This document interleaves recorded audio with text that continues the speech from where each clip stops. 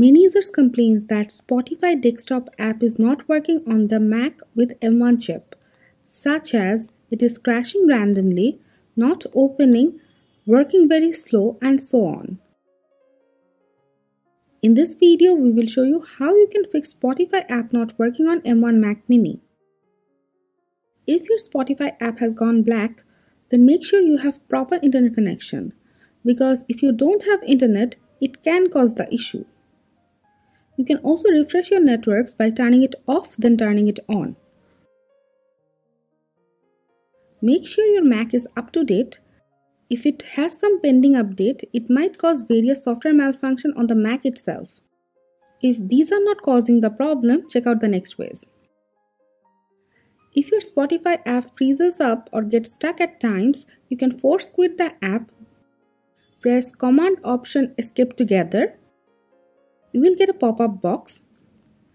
Select Spotify app. Click Force Quit. Again click Force Quit. Now open it again and it should fix the issue. If your Spotify app is randomly crashing, it can be due to there are too much app cache on your Mac. You need to clear it.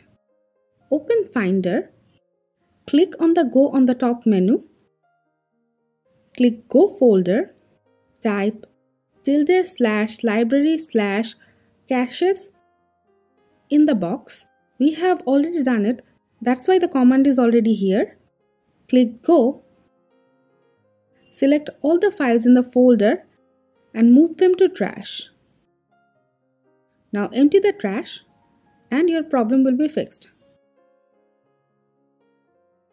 Now you can restart the Mac and it will fix Spotify app crash problem on your Mac.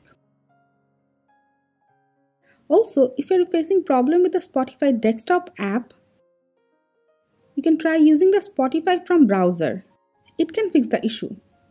If nothing else works, you can completely delete the Spotify app, then reinstall it again.